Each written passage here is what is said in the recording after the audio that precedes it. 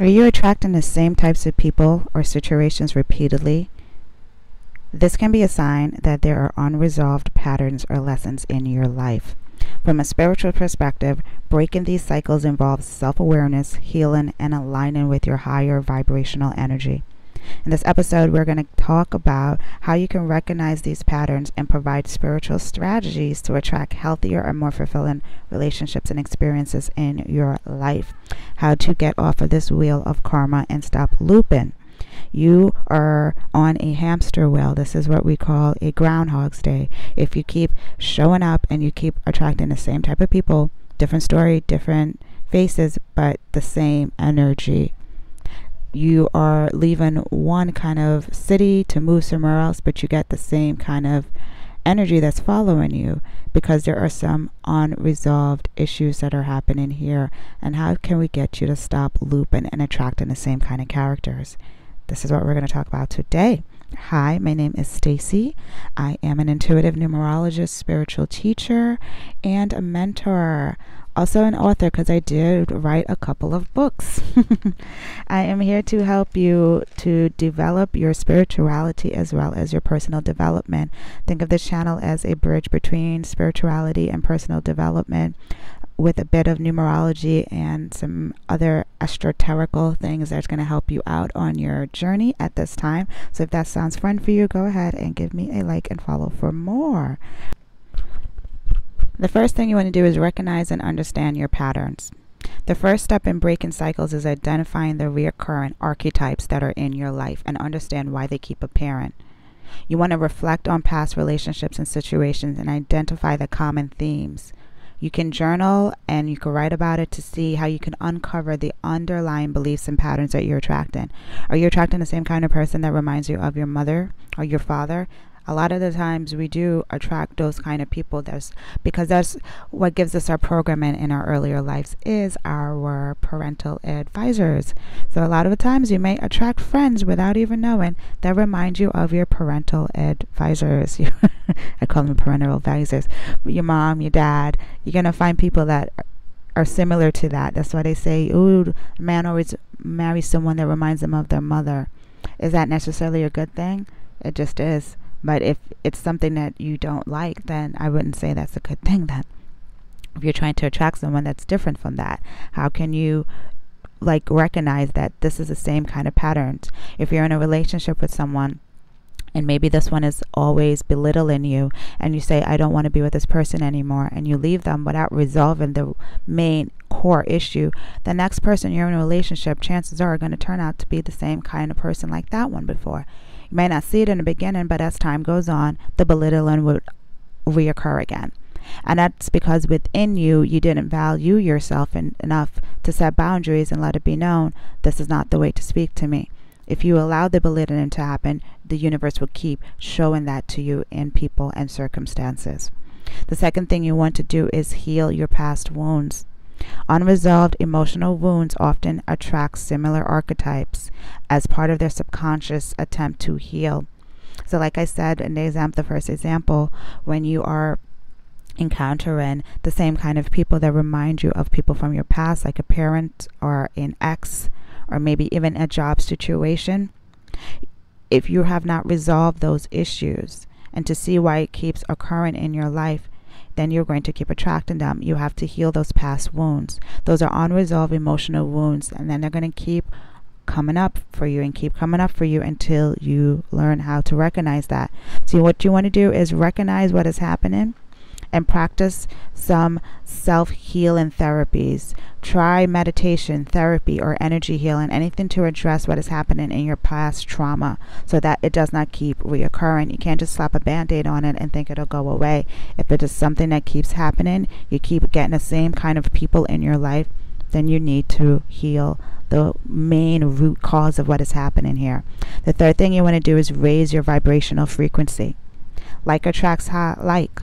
The higher your vibration, the more you're going to attract positive experiences in your life. The lower your vibrations, the more you're going to attract negative experience. And if you want to learn how to raise your vibration and get things to magnetize for you, I have a video that you are going to like. This episode right here, I'm going to have it linked at the, if it's not showing up right here, then it's going to be linked at the end of this video. It's going to show you how to raise your vibrational frequency and have people and circumstances more attracted to you and magnetized to you. Okay, so you're going to want to check that out. But let's talk about briefly of ways that you can raise your vibration. You could practice activities that raise your vibration, such as mindfulness, gratitude, spending time in nature, and positive focusing on the positive things and emotions, and staying away from the negative things and emotions like that. The fourth thing that you're going to want to do is set clear intentions and boundaries. When you set clear intentions and have strong boundaries, you will attract relationships and situations that align with yourself. People will treat you the way you allow them to treat you. If you accept these certain kind of behaviors, then they will continue. If you accept people calling you past 9 o'clock at night, they will continue to call you past 9 o'clock at night with whatever issues they're having, because they know that you'll be there to pick up the phone and listen. If this is something that you're accepting, you're going to keep to get it. You're going to keep getting it in your reality, and you want to release that. You don't want to keep looping in that kind of thing where you keep attracting these people that don't respect your boundaries. So you must set a clear boundary with them and let them know, this is not acceptable. This is not how I want to be treated. Please don't call my phone after this certain time. It is rude. It is whatever the words, but you need to set the clear boundaries. You need to set boundaries. Once you set boundaries, people will stop that boundary. That they know this is something that is your red line, that is not acceptable in your reality, they will tend to not do it anymore. And if they keep doing it, naturally they're going to fall out of your life, because this is something that you do not want to continue piling on. This is still going to be a wound that is not healed. If you're given your boundaries and it's not being accepted, and you're just tolerating this person still in your life, then this is going to be on you, because you haven't healed it.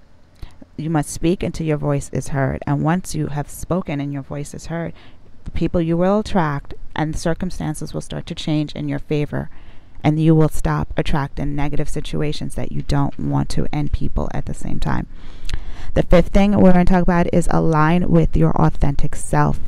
Attracting the same archetypes can indicate that you are not fully aligned with your true self. If you're attracting a bunch of people that are always complaining about money and complaining about their health and complaining about the weather, then you yourself are complaining along with them. You are not living in your authentic self. If you have to switch over your personality to be with certain people, then you are not living in your true nature. Once you are aligned with your true authentic self and you're living in your true nature, you will attract people that are resonating with that same truth of yours. You will not attract people that are not on that same vibrational level with you. It's law. Your frequencies just won't align. It's like trying to turn on the radio station and you're trying to listen to jazz or, I don't know, reggae, but you're not getting that. You're getting country music instead. You're getting like electronic music instead. You're getting things that you did not ask for. It's not a vibrational frequency. It's not what you asked to tune into.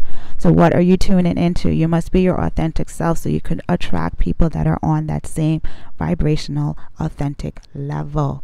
So you can manifest quickly and move into your desired reality. All right?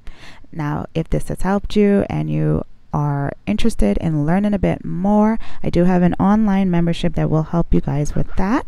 It's online spiritual butterfly membership where you can learn a lot more spiritual topics. I have over 100 content that I don't have on any other social media platform, and this would be a way for you guys to learn, grow, and evolve. I also do once a month group lives with this, and I also do email correspondence, and it has its own little private membership portal where you guys can interact with each other and talk with me as well too. But this is a spiritual journey to help you to align with your true authentic self. The more people that I get in my little group, I'll start to go in live twice a month and then maybe once a week as well. But this is if you want more alignment, If you're on a spiritual journey and you want more answers and you seek more knowledge, this is going to be the place for you. Stacey's Spiritual Butterfly membership. I'm going to have it linked below.